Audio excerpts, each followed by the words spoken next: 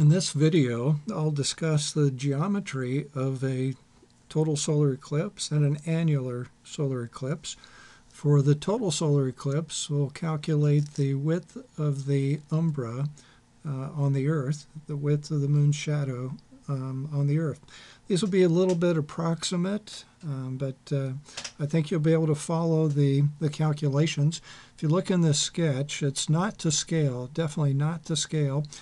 The sun is 400 times bigger than the moon, roughly, and the sun is roughly 400 times further away from the Earth than the moon is from the Earth.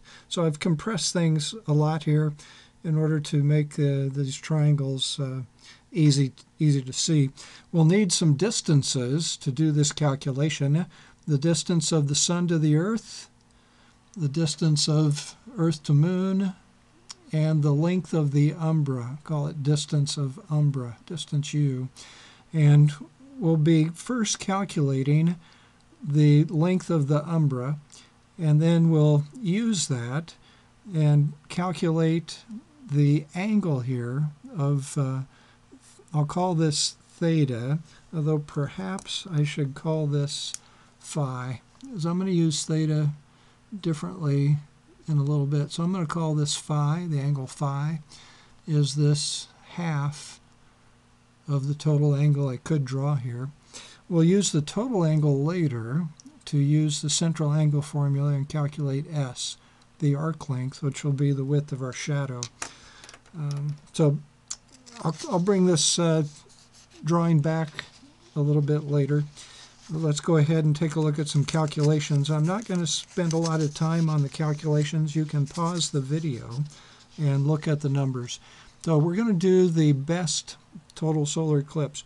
The total solar eclipse that gives us the longest duration of totality, the largest shadow on the Earth. To get our best total solar eclipse, the sun should be far from the Earth. So this would be aphelion, and the distance is given on the page here, 152.1 million kilometers. And to make the moon have a big angular size on the sky, the moon should be close to the Earth. This would be perigee. 3.565 times 10 to the 5th kilometers, I believe, is the closest perigee to the Earth. NASA website has a little bit bigger number that I think is more of an average perigee. So we're going to use similar triangles to calculate the length of the umbra. Let's take a look at this first. See radius of the sun in the numerator, radius of the moon. Let's take a look at the two triangles that are being used here. The radius of the sun is at the opposite side to the angle phi, and then this length here, it's radius of the Earth plus a little bit, plus this squiggle. And how do we get that? We get that by taking distance of the umbra minus the distance from Earth to moon. That'll give us this little squiggle. We'll add that on to the Earth-Sun distance to get the length of this side of the large triangle. For the case of the triangle that involves the radius of the moon is the opposite side, and the length of the umbra is the other side that completes the proportions. So that's where this comes from. Again, pause and take a look at that if you need to. Putting in the numbers, radius of the sun, and I've cross-multiplied here. So radius of the sun times the distance of the umbra equals radius of the moon times this quantity, Earth to sun distance, distance of the umbra, and then the Earth-Moon distance subtracted.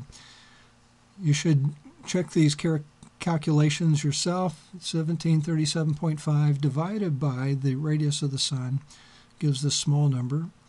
And then I've added these numbers inside, or sorry, I've subtracted these numbers inside the parentheses. And then I can always put 1 in front of a quantity. So we're about to gather like terms, and we're going to take 1 minus this coefficient. I'm going to subtract this term from both sides. So we'll do that. We get 0.9975 times the length of the umbra equals this number. We do that division. We find that the umbra has a length of 3.799 times 10 to the 5th kilometers, 380,000 kilometers. Does this umbra reach the Earth, reach the surface of the Earth? Well, if you look back up here, here's our distance. For the case of perigee, the moon is close to the Earth, and in fact closer than this distance. So yes, we do have the umbra hitting the surface of the Earth. And our next challenge will be to find the diameter of the umbra. I'm going to go back to this drawing. To find the width of the umbra, that's this full S, this arc length here. I'm going to use the central angle formula. S equals R theta. S equals R times theta. R is this distance here, and we're going to generate that from a calculation. And then theta is actually 2 times phi. 2 times phi. Phi is half of the angle. Theta is the full angle across there. So let's see how this operates to find the width of the shadow. So S equals R theta. I've kind of expanded that S equals R theta triangle. And our task will be to find R and to find theta. So let's do the theta first. Here is the phi that I'm now writing as theta over 2. It's the radius of the moon divided by the distance of the umbra. So we have a situation where the angle can be calculated easily from this small triangle. So the radius of the moon is one side, the length of the umbra is the hypotenuse, the right angle being up here. This grazing line is tangent to the circle, so we have a right angle there, so the hypotenuse is, could call it the base of this right triangle, the way it's oriented. So radius of the moon divided by hypotenuse, that's equal to the sine of theta. And theta is equal to 2 times the phi, or phi is equal to theta divided by 2. So we put in the numbers, radius of the moon, the length of the umbra that we just previously calculated. Sine of theta over 2 is equal to this number. To find the value of theta, first take inverse sine of both sides. So applying the inverse sine function to both sides. On the left side, the two functions cancel. Inverse sine and sine functions cancel, leaving us with theta over 2. Inverse sine of this number, you could check it on your calculator if you're in degree mode. You'll get 0.26205. And the central angle then, theta, is 0.5241. In the S equals R theta, theta must be in radians. So I'm converting that to radians with pi radians divided by 180 degrees. So 9.147 times 10 to the minus 3 radians. Okay, so what about the R value? What is that distance from the tip of the umbra to the surface of the Earth? Well, if we would start with just the distance of the umbra, that would be too long. That would be too long by this portion here from the center of the moon to the Earth's surface. So how could we come up with that value?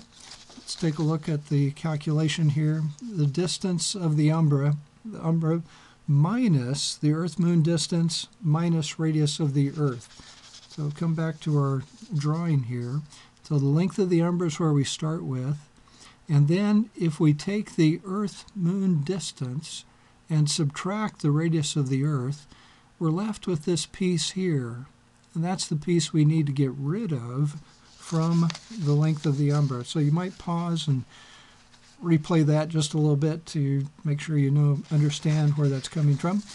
We put in the numbers. We get the R value. This is not the radius of the Earth. It's not the distance to the moon. It's the distance from the tip of the umbra to the surface of the Earth. from the tip of the umbra to the surface of the Earth. It's the R value that's required. We now put those in and multiply. We come up with 272 kilometers roughly. In the United States, we like to talk about miles sometimes. So we'll do that, convert it to miles. And I came up with 169 miles. That's not too bad.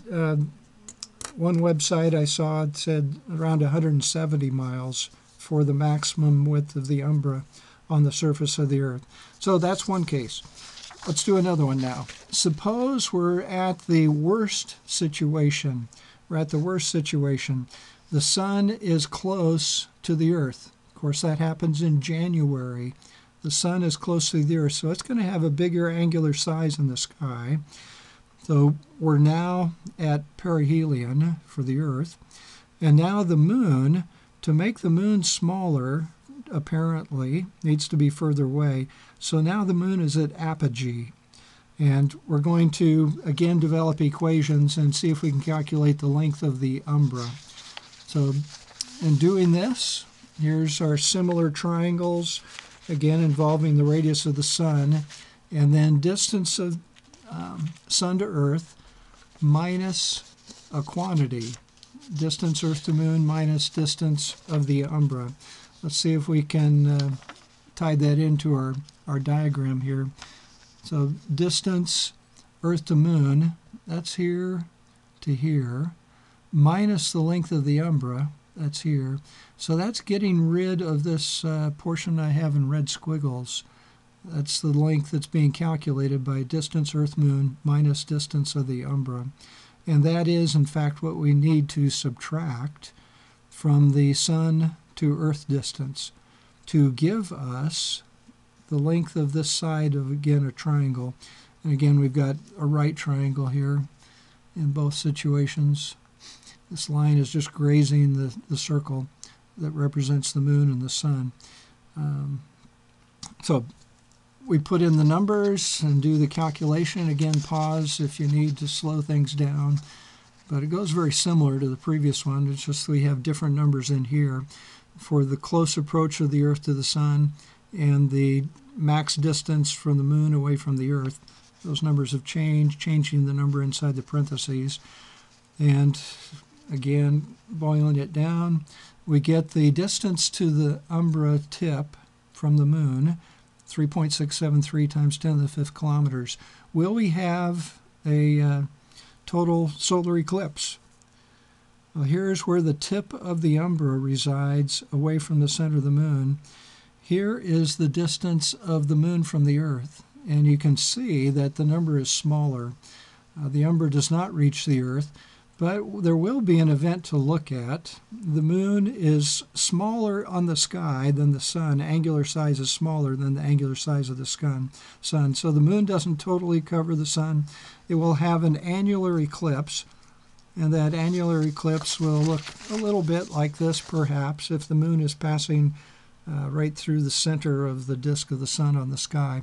This annular eclipse, it'll be dark in here and then very bright around the edge.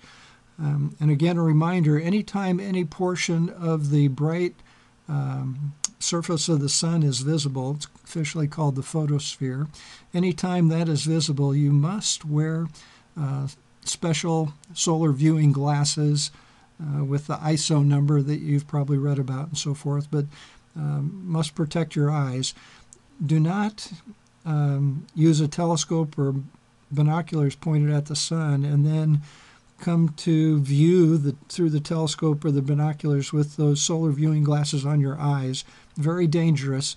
The telescope or binoculars will gather light and melt through the sun viewing film glasses and damage your eye. The sunlight must first hit a special filter. So if you are using a telescope or binoculars, you must acquire somehow a filter that fits on the end of the telescope or the binoculars that are closest to the sun. The filter must go on the end of the telescope or the end of the binoculars that are closest to the sun. It's really, if you're not experienced with this, it's better that you don't use binoculars or a telescope. just view using your eyes without any optical aid, but have those special solar viewing glasses on so that your eyes are protected from all that sunlight that will damage your retina. Your retina does not have any nerves in it, so it does not sense pain when the damage starts. Extremely important you wear those solar viewing glasses. So if you want to look up some solar resources, solar eclipse resources, and some general astronomy resources, astronomy.gpclements.com, astronomy.gpclements.com, and that site will help you prepare for the eclipse. I hope you have a safe viewing experience.